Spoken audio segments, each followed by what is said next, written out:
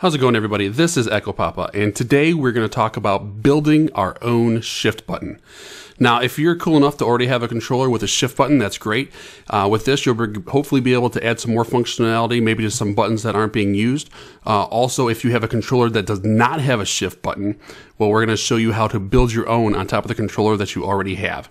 Now, what we got here is a Numark DJ to go. The Numark DJ to go is a cool little controller. However, it's kind of limited in its functionality. I mean, it's got the basics, volume, play, pause, cue buttons, but you can't do anything fancy with it. So what I did is I added a shift button so that way we can do some more fancy stuff with it. So now this controller doesn't have a shift button, and if your controller doesn't have a shift button, you're either going to have to make another button pull double duty, or you're going to have to make one of your other buttons, you're going to have to sacrifice it and turn it into a shift button if you want to do this. Now, I've used the pre-fader button right here, and when I press it, you can see it lights up a little bit, and I just did that so that way I know when it's actually shift. Now, it still works as a pre-fader button. I can come over here and it works just fine. And when I hold it down, then it turns into a shift.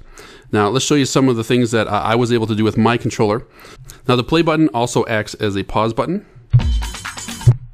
But what I can also make it do is, with the shift button, I made it act like a stutter button also.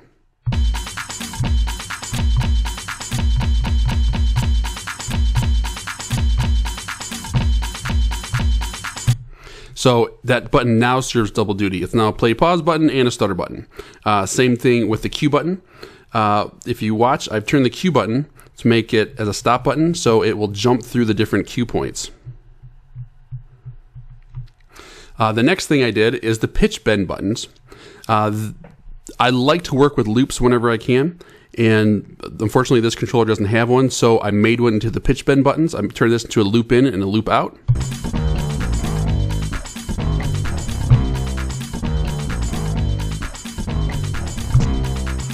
And now we have a nice little loop. And then we can loop out when we're done. The other thing I've done is I've taken the browse button, which normally just browses through your files, and I have turned it into a filter button, and it now controls the filter on my track.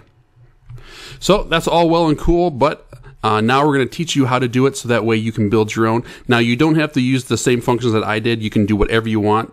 Your imagination is the limit. So let's jump right in and get right to it. All right, next thing we're going to do is we're going to go into our config section. And we're going to go, and we're going to select our Numark DJ to go. You obviously would select whatever controller that you have. Now, I have it right here as the shift mapping right now, but we're going to go ahead and we're going to change that. We're just going to go to factory default. Next thing I would do is I would go ahead and give this a new name. So we'll call this Shift 2.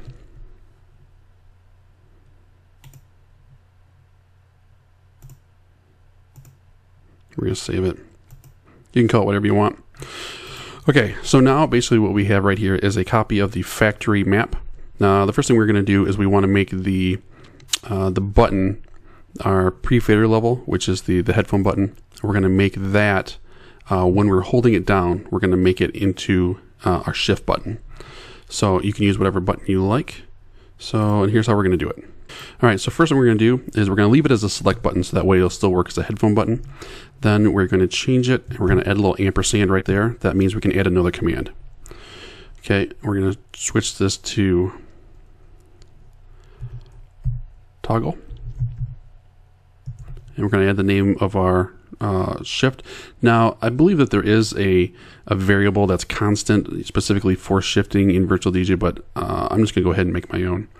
You make sure that you put the little quotes around it. Okay, $sign is what I'm using. $sign in front of your variable means that it covers the entire software. A percentage sign means it only covers left deck or right deck. There may be situations where you want the shift button to only control the left side or the right side, but typically you're going to want it to be the whole thing. So we're going to do that. So $sign, I'm just going to call it shift. And then another one. Okay. Now what this does is the select button obviously acts like the select button. That's your standard PFL button. But this next command, toggle, and then shift, it's going toggle. What that does is it changes this from a yes to a no, or actually in this case from a no to a yes, or here it's going to be from a 0 to a 1, because any variable by default is going to start off with a value of 0, and when we toggle it, it's just going to go from 0 to 1. And now we're going to put this to while pressed. Now that is the important part right there, because that is when we hold it down, then it's going to be shifted. As soon as we let it go, it's going to go back to being just a normal PFL button. So now that we have that, the next thing that we're going to do is we're going to do it so it flashes. So we're going to go here to this is the LED. Your controller may or may not have an LED, and you may not want it to flash, but we do. Select, and that's just saying that if it's selected, it's going to light up. So we're going to go here, same thing. We're going to go right in front of it. And this command that we're going to type in now, this is going to be the basis for all the other commands that we're going to do for the rest of the controller.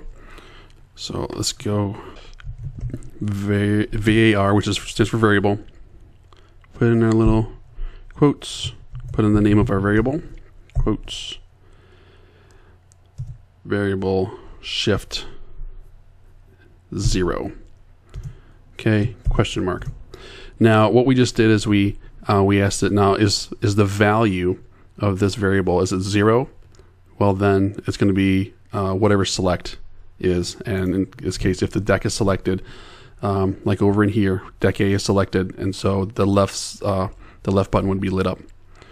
And then we're going to put a little colon in there, and then now we're going to put in what happens when shift does not equal 0, when it equals 1, and that's what our toggle is going to do.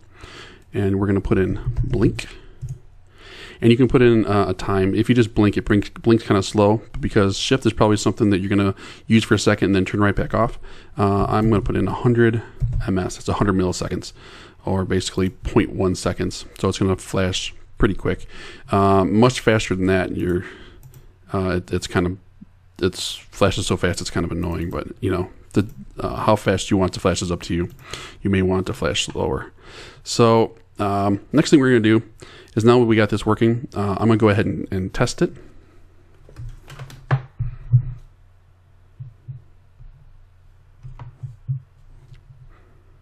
And I tested it, and it's working fine.